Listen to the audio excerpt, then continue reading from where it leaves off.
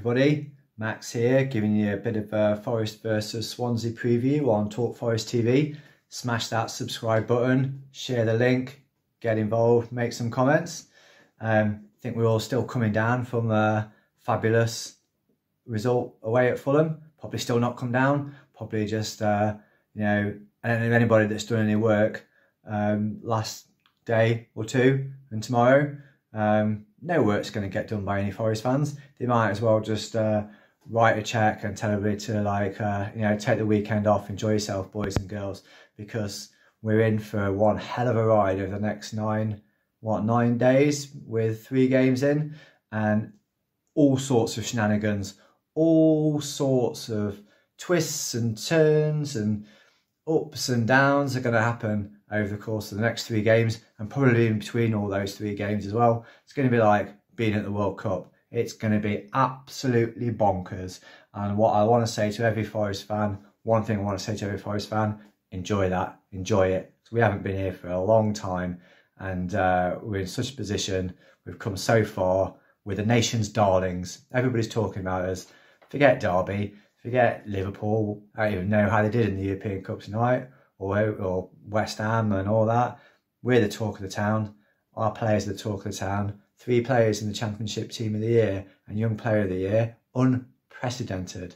Unprecedented. The only reason Cooper didn't get it, the only reason McKenna didn't get in, is because it would just be embarrassing to have a team full of Forest players and Forest manager and, what about everybody else? So, yeah, amazing, amazing. Once again, Fulham game was fantastic. I thought everybody was fantastic. The fans were fantastic. Speaker Boy was fantastic.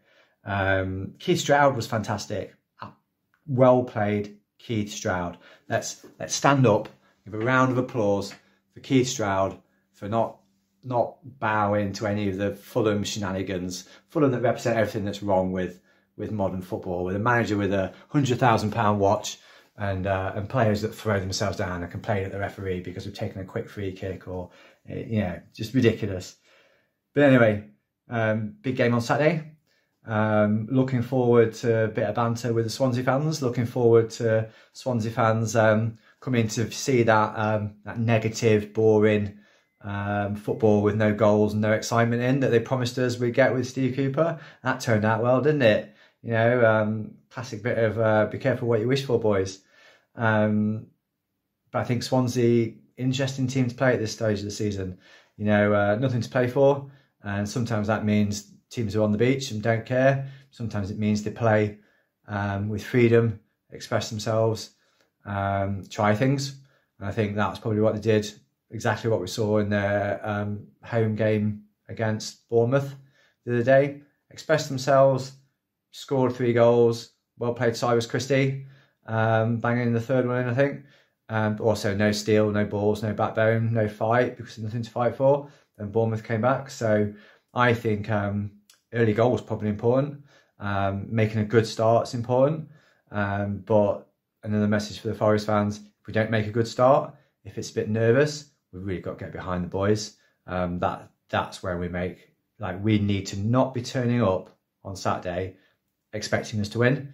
We need to be turning up, making more noise than we did for the Liverpool game, more noise than made for the Leicester game, more noise than made for all the rest of the games put together. And we need to be wearing our lucky shirts, our lucky socks, our lucky pants. We need to be going through the same turnstile that we've been through for all the last 16 home games. This is our role to play. Control the controllables. That's what we can control. I don't want to hear anybody saying that they're wearing a different shirt or they're doing anything different today than last week, or on Saturday than last week, or the week before, or the week before that, or the week before that. That's our job. That's what we can do. And then we can make some bloody noise, okay? So let's do that. Let's have it. I see there's a few injury doubts for Saturday. I think they'll be fine. I think probably Zinkernagle's the one that looked like he was getting a few knocks, and Nenak's never a good one. But I wouldn't be surprised if they're all playing. I'm surprised to read that Sam Surridge is potentially injured. Big thanks again to Tony Lloyd, Wizards of Dribble and Stoke City Football Club for selling us Sam. I reckon probably one of the best best buys of the season. And I think he looked really surprised when he was subbed off.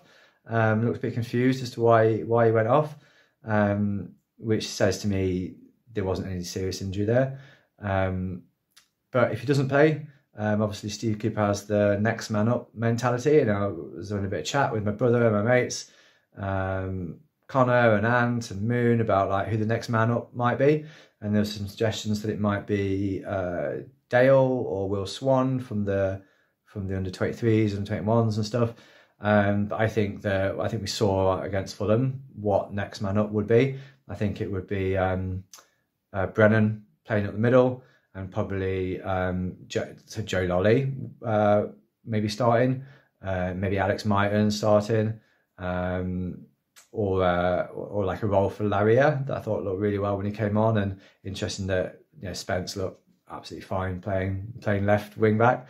So I'm not too worried, because goals are coming from all over the pitch.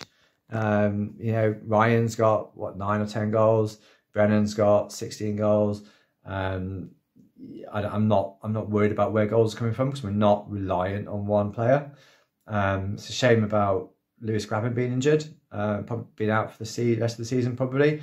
I think we have to remember that Lewis got us where we are now, or got us to where we were in a position where we buy Keenan Davis and we buy Sam Surridge in January, and and that's just kicking on. But if it wasn't for his goals, we wouldn't have been rocketing up the table, and we wouldn't have been in that position perhaps where the owners say, spend that money to get those players. So on the other hand, I think maybe a bit of a blessing in disguise, because I think Steve Cooper is tempted to play Lewis in that midfield role, in that deeper role. And although he's done well when he's come on to do that, I'm not convinced it's the best use of Lewis, and nor that he's the best person in that role. So I think it avoids that. What else have we got? Saturday, obviously Blackburn play Bournemouth. Bournemouth play Blackburn at Ewood Park, where there'll probably be a massive crowd of like 12,000 or something like that. I'm really struggling with like how few people are going to watch some of the other so-called like top 8 teams that clearly demonstrates to me they're not ready. They don't have the fan base, or they're not the hotbed of football that everybody makes out. Places like Middlesbrough to be, and they got 19,000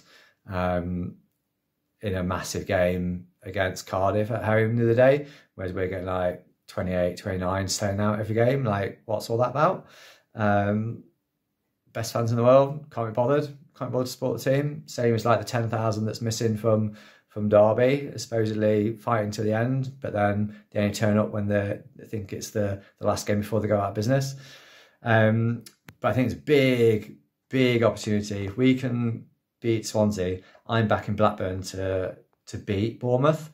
I think the stage is set for Ben Brereton Diaz, the darling of Chilean football. Check out Chilean TV ads featuring Ben Brereton Diaz, advertising everything from Coca-Cola to your nan's cooking. He's absolutely loved. He's been brilliant. He's back from injury. They're going for it. I'm predicting that Forest beat Swansea 3-0, Blackburn beat Bournemouth 2-0, and we go into Tuesday's game in second place and with a goal difference of +5. And we will try and win, but we don't lose to Bournemouth is the key.